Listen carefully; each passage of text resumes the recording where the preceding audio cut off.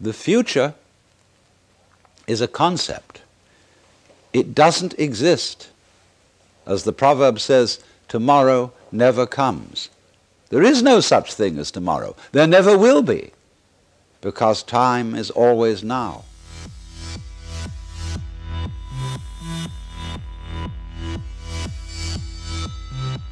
Welcome to the Philosophical Minds Podcast, the podcast about the stuff we wonder about.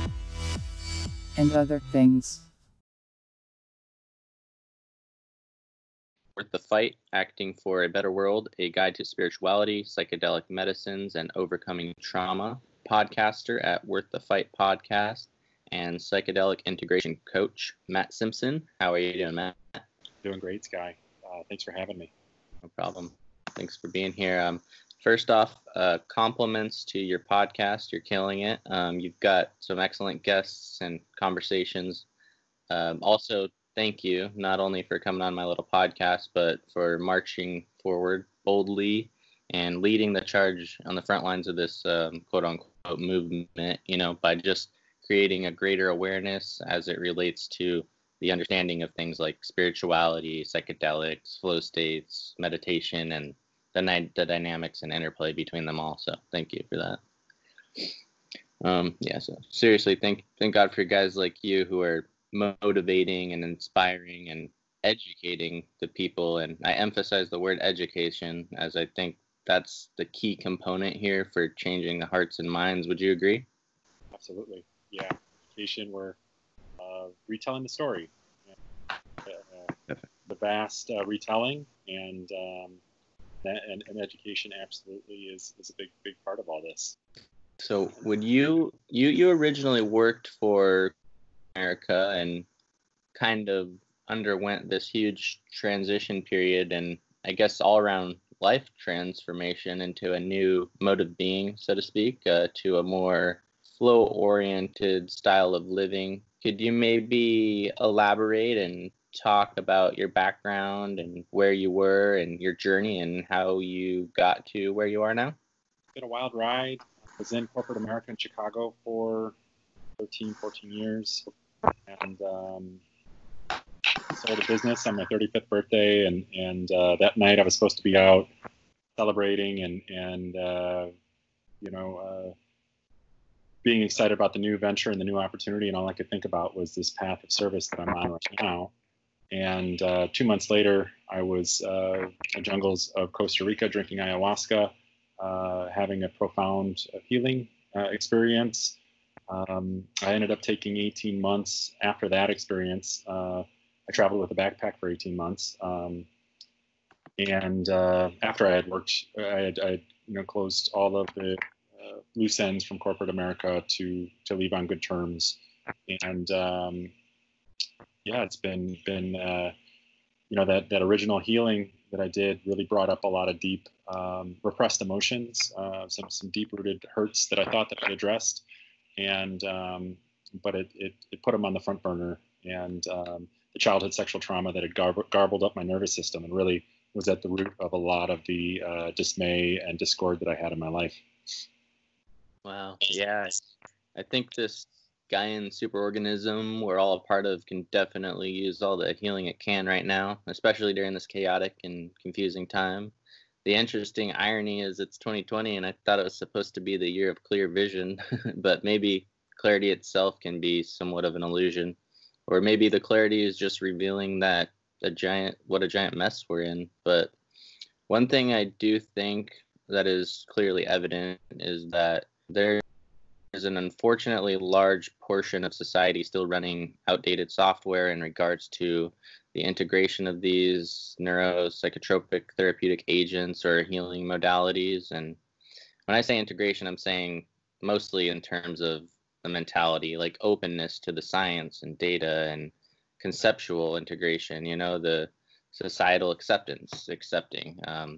For many people, these plant medicines or mushroom medicines have fucking changed people's lives drastically for the better long term. And as far as I'm concerned, they might be somewhat of a saving grace for humanity in some capacity. Although I'm not suggesting this is the end all be all. I'm not advocating for the use of these substances in regards to an underdeveloped prefrontal cortex. I'm just saying there's a large blind spot for many people in these areas. It's been largely omitted for far too long. And too many people want to point out the speck in another's eye while not realizing the plank in their own. And this plank I'm speaking of is a plank in the eye of the United States justice system and many religious institutions and so on. I mean, we've got pharmaceutical companies running wild with antidepressants and opiates. We've been dumping billions into these cancer research foundations for years, and for what? What do we have to show for it? It's barely moved the needle on the dial of progress. Anyway, I just want people to see beyond the propaganda of the 60s and know that many of these substances are game changers if done correctly. And with that being said, keeping in mind that these substances need to obviously be respected. And kind of on that note, let's talk a little bit about how individuals can go about partaking in some of these experiences correctly. How important are things like set and setting? What's the importance of like preparation? I mean, I guess it'd probably depend on what it is, whether it's something like ayahuasca or psilocybin, but what are your thoughts on that? Can you speak to that? I think, yeah, absolutely. And everything that you're saying is very, spot on. And in terms of set and setting, it's paramount. And I think that's the game changer. That's the difference. And that is why this psychedelic renaissance is going to push forward and slowly overhaul our broken Western mental health paradigm. And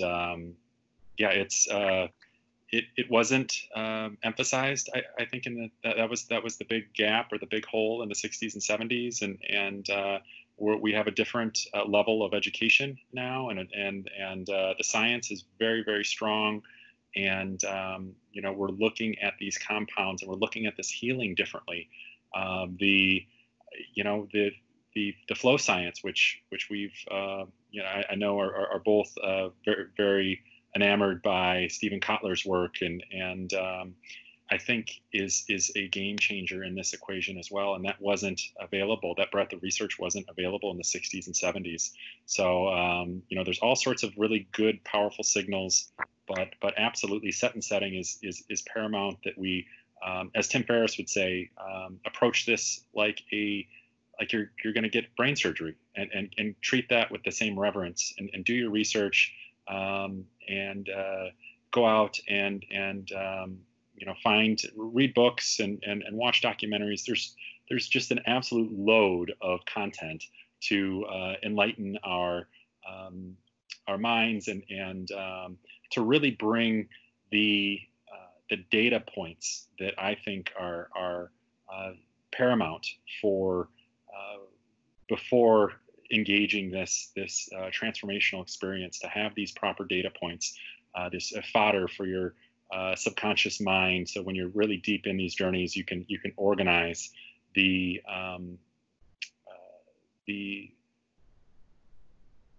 mapping of the best way forward, and the best way to be to bring forth in time the best version of yourself. Absolutely. Yeah, I definitely agree. It seems like we're definitely have an opportunity to have some kind of psychedelic renaissance, like you said. And yeah, Stephen Kotler, he's excellent. He's got many great books. How do how does set and setting differ in regards to, say, ayahuasca versus something like psilocybin, or do they? What are some general rules of thumb from your experiences when undergoing some of these journeys? Wonderful question. And I think that the set and setting is built in the ayahuasca experience. And that is why it is a total game changer for trauma, whether it be, I always say that that's Mother Nature's equalizer for trauma, whether it be childhood sexual trauma, whether it be war trauma, whether it be just any kind of deep-rooted trauma, other variations of childhood trauma. And you're going to prepare very differently for an ayahuasca ceremony. But again, the ritual is built in the set and setting is built in the ayahuasca. You're in a safe, supported container when you're doing it with a trusted group or a trusted shaman, and the ground rules are laid out, and the expectations are very clear, and of allowing you that safety to really go within and to feel what needs to be felt, to honor the full spectrum of emotions, and to reprocess whatever that hurt may be, to recontextualize that in that safe setting. But the psilocybin, the plant spirit, or the plant impression, or whatever you want to call it, is a lot more. I think my experience has been it's a lot more playful. It can be very, very deep and therapeutic as well. Of course, we're all keeping an eye on that incredible research that's being done at Johns Hopkins, at Imperial College of London, UW-Madison, that is really showing. NYU for the end of life cancer patients that are using this to die with dignity, and it's poised to make its way through the clinical trials and through as it doesn't have the cultural baggage that LSD has, but yeah, definitely the each compound or each medicine is going to have to be looked at in a different light, and respected, and yeah. Definitely, it's definitely beautiful to see that happening with the clinical trials. And yeah, in terms of preparation, maybe on like the physical level, how do things like diet play into it? I'm aware with things like ayahuasca, there's often like a purge associated with it, and I would assume that maybe your diet would maybe help or hinder that. Is that your experience as well, or what do you? Absolutely. Diet is it's recommended best practices. You take a week or two and basically abstain from red meat, abstain. Certainly the 48 hours leading up to the ceremony, abstain from salt and sugar, alcohol, sex, basically anything that really stimulates you energetically is something to push back or to abstain. I call it a strategic withdrawal. I'm not a big believer in in an abstinence model, whether it be before but yeah, it's important to hold this time as a almost as if it's part of the ceremony itself. So if you have a ceremony, you factor in the 2 weeks before and the 2 weeks on the back end. So it's basically a month-long ceremony that you're preparing for. Wow. Now, from the researchers you've interviewed and the people you've had discussions with, or your own personal experiences, what are some of the common threads in terms of the common takeaways from ayahuasca sessions or mushroom sessions? What are some commonly reported notions? I think the life review, or going back to, the life review is something that is I haven't done iboga, but is very much talked about with iboga. I've had that with ayahuasca, and it's something that I hear about is I think the most common thread is going back to that memory, to that hurt, to that pain, to that trauma that is so often repressed, and we push it off to the side and we move on with our lives, and we don't honor that hurt. And these sacred medicines give us the opportunity to go back to that moment in time in our life and feel safe to engage that hurt. And really the magic with this therapy is that it allows us to reprocess that emotion and to feel it in a safe setting cry the tears that needed to be cried, maybe have a scream that needed to scream, and honor the trauma cycle. Then shake ourselves off and get on with our lives. Definitely. Yeah. Go ahead. Oh, go. I'm sorry. Yeah, I was just gonna say that with the iboga, that's fascinating too. And I believe I heard about ibogaine from, I think it was Aubrey Marcus, and the way he explained it was like, wow, it's pretty heavy and intense and unpleasant, but the end result, it definitely seemed very therapeutic and cleansing for, not mentally and healing those past traumas. So that's really interesting.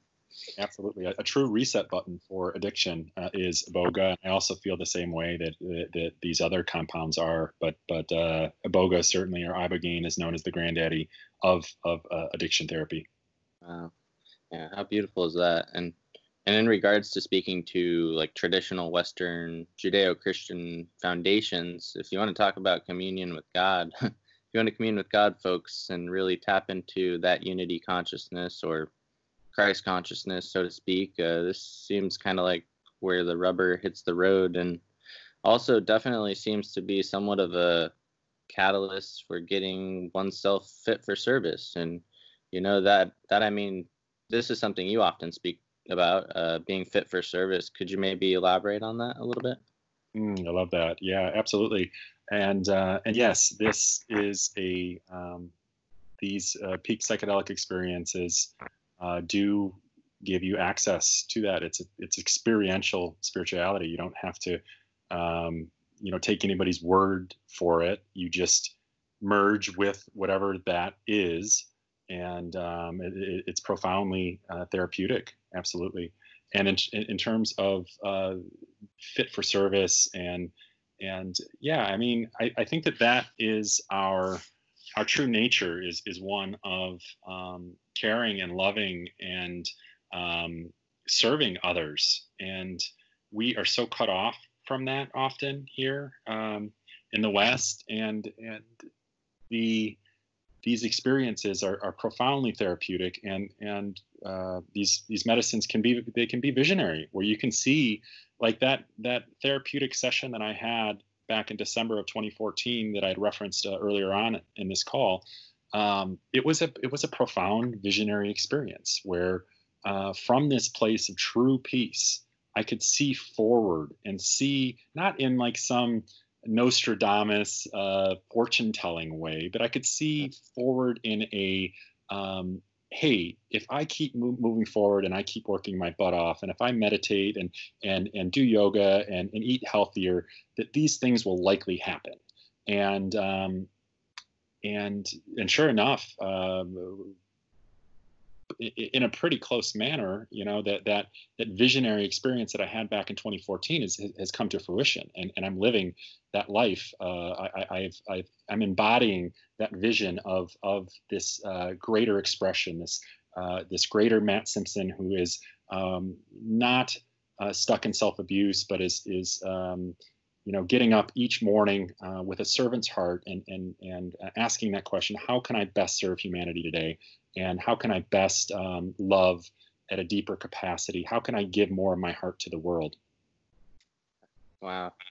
Yeah, that's beautiful. And I really want people to recognize these perspectives. So thank you for that. I think it's really important. And I know the psychedelic mind-altering substance thing is kind of a difficult pill for many people to swallow because it feels foreign or outside of the confines of their religious scaffolding, perhaps, or there's the unfortunate notion that, well, this isn't legal, or it must be bad if it's illegal, right? And I definitely get that, and I understand those concerns, but yeah, it's interesting because, we're all aware that we shouldn't peer pressure people into doing things they don't feel comfortable with, but we kind of forget at the same time we need to be careful about peer pressuring people away from the things they might feel called to do that might benefit them. And to be clear, I myself, for example, I actually go to church regularly, and I have a very different take on things than those I'm often surrounded by. Many people with diametrically opposed beliefs, and it's a challenge at times, but I have reasons why I do.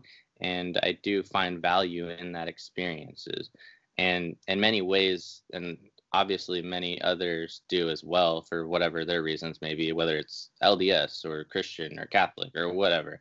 I think a vast majority of the subconscious motivation around many churches, or for example, like your yoga studios or CrossFit gyms, it's often a way of coming together and tapping into tribal communal instincts to connect with one another. And there's a lot of beauty in that, and that's fantastic. And I may not agree with every interpretation the church is preaching, or not think the fitness program is perfect of whatever CrossFit group I'm a part of. I very often disagree, but I seek to understand and learn from other people's perspectives. And I think a lot of learning comes out of that, and I hesitate to identify myself as any one thing, especially when it comes to religion or politics. It's tough these days with any label, because just that thing where people say, for example, I'm Christian or I'm Catholic or I'm Republican, they mean so many different things to so many different people. And I, more than anyone, am absolutely opposed to fundamentalism of any kind, thinking my way is the only way and everyone else is wrong. When I say I'm a Christian, it might be drastically different than the rest. If anything, I identify myself as, above all, as a free thinker. And there are many aspects of churches that I like, and many I dislike, and many aspects of multiple other religions I love, and many that I don't. There are many aspects of the legal system that I like, and many I dislike. But I'm not one of those people that wants to burn down the church, because of the issues that have occurred in the past, or dismantle the legal system entirely because of injustice. I'm all about checks and balances. I'm all for freedom of religion and freedom of assembly and the exchange of ideas and battling out ideas. Also, with that being said, I by no means am ignorant to the fact that many churches are melting pots for corruption, and many lawyers and politicians are pieces of shit. But many are amazing and change lives and motivate and instigate positive change in their communities. And whether it be the legal system or the church system, I'll talk about these issues and expose them all day, and I do on this podcast because I'm all about fighting corruption and seeking solutions. And in the same way, I will defend the right of a religion to exist, even though there have been many instances of horrific child abuse associated with it. I will defend one's right to use psychedelic substances, regardless of the instances of, say, schizophrenic episodes that have been associated or recorded in correlation, or things like the use of LSD and MK Ultra CIA black programs like Operation Midnight Climax and the Manson murders, for example, because all of these things are not black and white. We don't not drive cars because car accidents happen. And another example, I know you're aware of this. I saw you posted something on Instagram with the George Floyd situation. It was straight up killed by that shitty law enforcement officer, and that infuriates me. And many things absolutely need to change within the law enforcement system.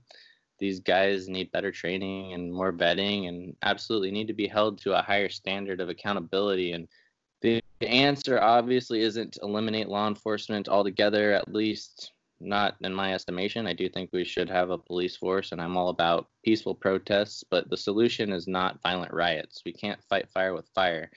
Anyway, my point is we change people's hearts, minds, attitudes, and behaviors first by planting the seeds in their minds, by arming them with the knowledge and the understanding, the authentic and genuine testimonies. And that's what I really appreciate about you, man. What you're doing, that's what I love about the potential psychedelics hold in that regard, to really cleanse the ego organically and authentically. They seem to really resolve this kind of like team mentality thing to bring us in harmony into a sympathetic vibration or kind of resonance with natural law, so to speak, to strip away many of these bullshit labels that we apply to ourselves and others. Anyway, I'm sorry. I'm just ranting at this point, man. But I'm really passionate about that. But something I wanted to get your thoughts on, MAPS, the multidisciplinary association Foundation for Psychedelic Studies. I believe you've had the opportunity to interview Rick Doblin. So they have a strong focus on the MDMA-assisted psychotherapy as a tool for treating things like PTSD and anxiety. I think they've been granted phase 3 trials by the FDA that could potentially lead to available treatment as early as 2022. So that's pretty awesome. And something I don't know the science on exactly. I remember growing up, though, hearing stay away from MDMA. It puts holes in your brain. And I don't know if that's actually true or what that exactly means. Do you have any insight into any of that? Yeah, perhaps the MDMA assisted psychotherapy is in phase 3 clinical trials, and it's a very, very exciting time. Likely to be a legal medicine as it stands right now. They have a cure for PTSD, and it's likely to be a legal medicine by 2021, 2022. And in terms of the war on drugs, just say no, dare programming that we had. I don't know if there's any validity to that. If it does, I think it does the opposite, the way I understand it. That this and a big part of this psychedelic therapy is, this is something that Rick always emphasizes, is the associated psychotherapy that is tied to it. And I think that is what makes it a game changer. But it's there are risks, of course. You're taking, although the risks are far, far less when they're done in a therapeutic setting, because you're taking pharmaceutical grade MDMA, and all of the I's have been dotted, all the T's have been crossed. You have a therapeutic alliance that has been prepared for with therapy ahead of the time. And the patient is the healing is set up on a T for them, and it's been labeled a breakthrough therapy by our federal government, and it's a very exciting time. But yeah, to answer your question, I don't think that there's. I think that putting holes in their brain, that's part of the nonsensical propaganda and programming from the Nancy Reagan DARE program, I believe. Good time. Yeah, that's so great to hear. And I know definitely with things like psilocybin, it actually encourages neurogenesis to an extent, and so that's really fascinating. I'm assuming you have a meditation practice. What does that look like for you? Yeah, absolutely. Meditation's really been the glue that's kept and held everything together, and has been a foundational practice that has absolutely changed my life to a degree that it's really hard to even put into words. Let's see here. I'm doing a lot of like the first 30 to 40 minutes of the day, I'm doing Wim Hof breath work. Okay. Which is a form of active meditation, very powerful breath work. And I follow that up with 40 minutes of just a letting go meditation, simple mantra meditation. And that's especially with, although it's been 2 to 3 hours a day of meditation since 2015 for me. And, it's a practice that grounds my energies, and so much of the work that I've done and so much of the creativity is coming from these deep meditative states that I believe are the best tool, that and Wim Hof, for integrating these psychedelic experiences. I believe I kind of take a contrarian view about the psychedelic healing, and I believe that. And this really resonates. Jason Silva had used this term of inverse PTSD. Many of us that are healing with these psychedelic medicines are healing from trauma that is in our nervous system, and these medicines allow us to go back and access those memories. Peter Attia's got an awesome quote. Sometimes we can't talk ourselves out of things we didn't talk ourselves into. So that notion of talk therapy will work for some things, but when it comes to these deep-rooted hurts and these deep-rooted traumas, they're not going to get at the trauma. And there are, I agree with you that sometimes we don't want to fight fire with fire when we're talking politics, but when we're talking psychedelic healing, and deep-rooted sexual trauma or war trauma, you're going to want to fight fire with fire. And these tools are really, really powerful. But tie this back to Jason Silva's inverse PTSD is I believe that those peak healing experiences that I've had with ayahuasca, with psilocybin, with LSD are still in my nervous system. And when I get still and through meditation, I can access those teachings, access those insights to live a healthier, happier, and stronger life. Oh, yeah, Jason Silva blows my mind. And so in terms of, embodying that and kind of the after effects of things like meditation or the psychedelic experiences, in terms of the long-term effects and benefits, what do you see as far as how long it carries forward? Do you find that it's something that you have to, I'm sure with the meditation, it's probably something that you do on a consistent basis, but things like, the ayahuasca, is it something that you would recommend doing at a consistent interval, or I guess would that just kind of depend on the person and their experience? I think that very much depends on the person and their healing journey and their trajectory and what they're seeking to get from the experience. On my journey, I went really deep for 2 to 3 years with it. I was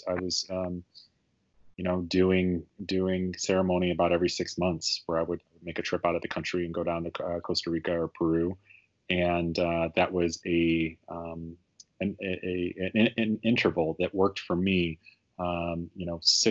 Go in for deep healing and then have 6 months to process these deep, profound insights, and then going back for more. But yeah, it's going to be very individual for a given person's healing journey. And I think this is something I've been giving a lot of thought to now of late. This notion that let's say that the Matt Simpson that healed in 2015 and engaged ayahuasca is going to the Matt Simpson of 2020. Let's say that the guy that's duped into living a shitty corporate life and he's out of touch with his truest heart space and values.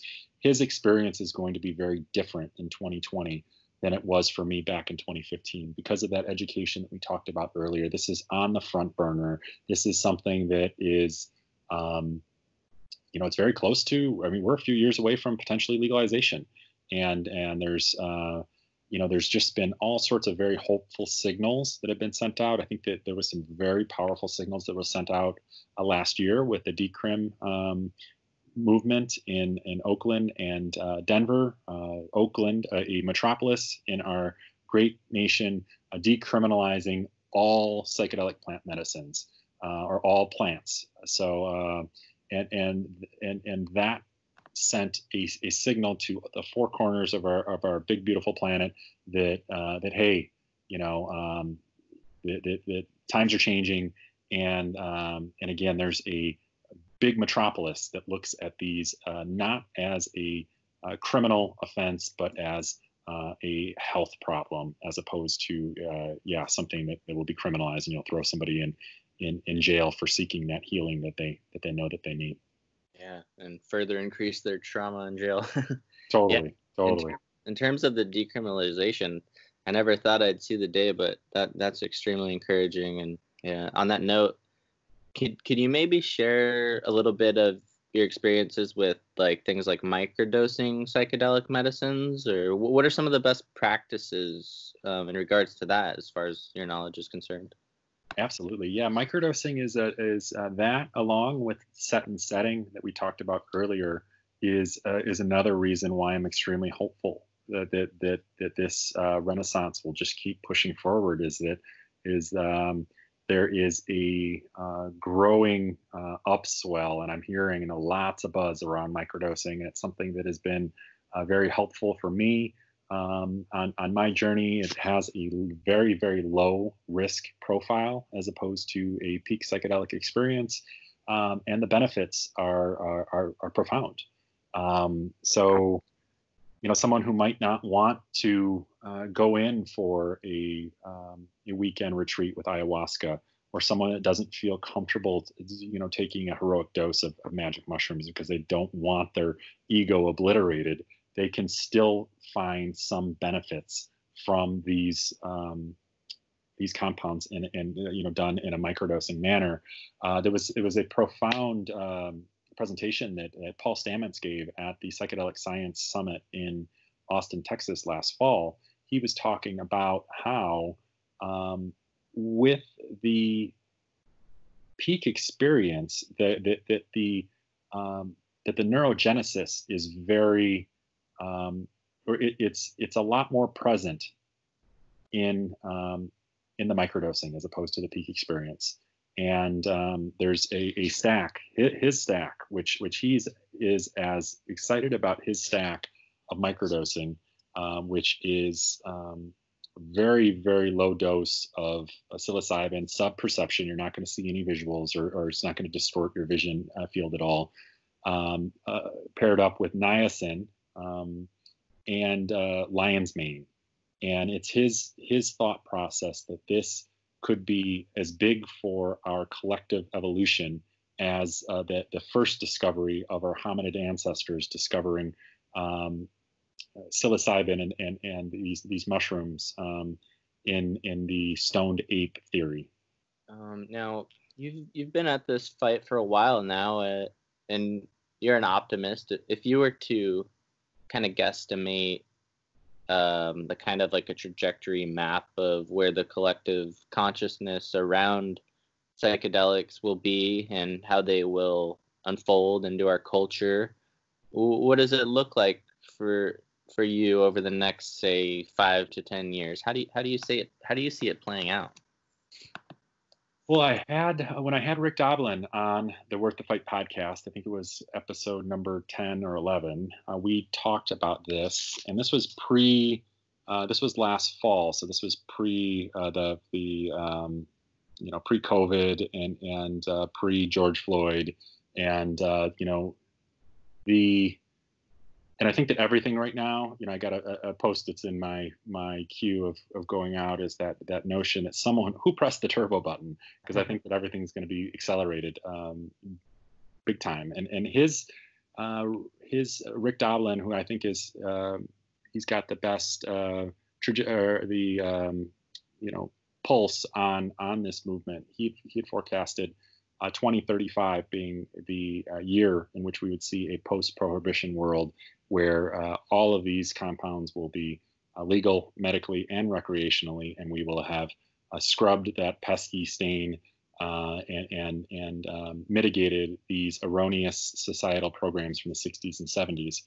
I'm not sure. I would imagine that if he would say, with what's going on in the world, that would be accelerated and maybe cut in half. I don't know.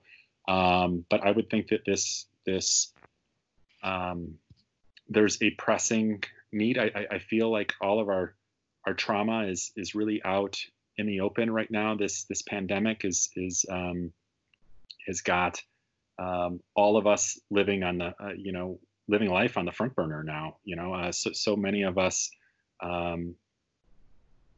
have it's death as an equalizer, and this is something that I'm really excited about, because I think that there's a massive opportunity here for people to reevaluate their lives and what's important to you, and why are you here, and because now's the time to dig in, and if you got healing to do, pucker up that chin and go do that, and there's an incredible amount of resources to ensure that this can be done in a safer than ever manner. Of course, there's still risks, and that's why it's so important that we do our research. But yeah, I'm definitely an optimist, and I'm very excited about these times, and I think there's a tremendous opportunity here. Definitely. And you mentioned resources. What are some great resources that you would recommend to people to check out to kind of familiarize and educate themselves with this subject matter that are like resources that you would trust that you find are very helpful? Absolutely, great question. The books that come to mind are Michael Pollan's How to Change Your Mind. Is at the top of the list, followed by Jamie Wheel and Stephen Kotler's book Stealing Fire. I think that those books, and if you're looking to heal from trauma, and you know that you got something like that at root, I would say, hey, throw in Worth the Fight, throw in my book in that equation as well, from somebody who's walked through the fire on his own personal healing journey. And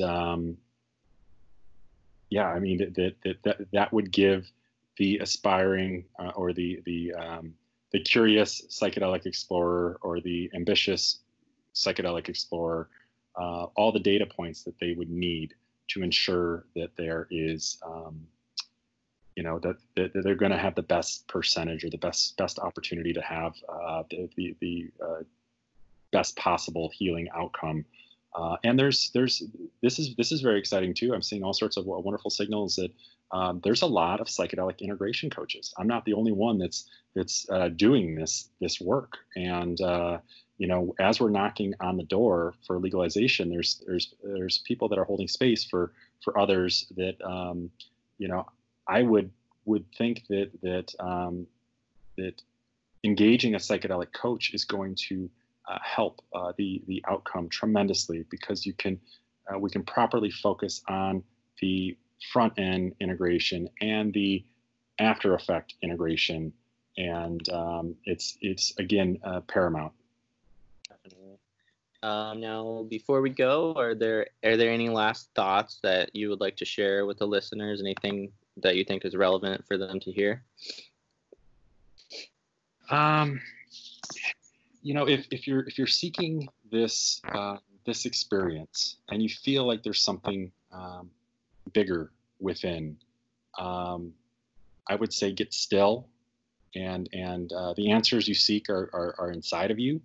And turn your phone on airplane mode and turn out the outside world. Go out in nature, and inquiry is a powerful practice. Journaling, and but there's this is a healing modality that can really aggressively target those past hurts. And there's again a breadth of research and experiences and programs. For example, I have a Worthy Fight mastermind program where it's not built around psychedelic. Of course, psychedelics are illegal, but the psychedelic integration principles are imparted in this mastermind coaching. And find a guide, find a mentor, find a coach that can hold your hand through this process. And be careful what you wish for, because it just might happen and come true. These are powerful medicines that have a way of manifesting things in a quick fashion, and especially now that the turbo button, like I said, has been pressed with what's going on in our world. I think that it's never a better time to look within to level up. Yes, I would agree. Where can people find your book or information about your coaching or your mastermind program and all of that? Absolutely. Thank you. You can find the book on Amazon, Worth the Fight book, and it's also on Audible as well. And or you can get more information about the book, about my coaching, about the podcast at worththefightbook.org. You can find me on Instagram at Worth the Fight Book, and I think that is about it. Awesome. Well, thank you again. I really appreciate you and everything you're doing out there. So yeah, thank you so much. Absolutely, and I very much appreciate this time to share and to connect with you, Sky, and I appreciate the work that you're doing in broaching these very taboo subjects, and I think that's very brave and admirable of you. And I really, a lot of the things that you'd said, earlier really resonate on a deep level, and your outlook and viewpoint, and really the idea of anti-dogma is standing out. And I admire that your stance and the principles that you stand by, and it's been wonderful again to connect. Thank you, Matt. Absolutely.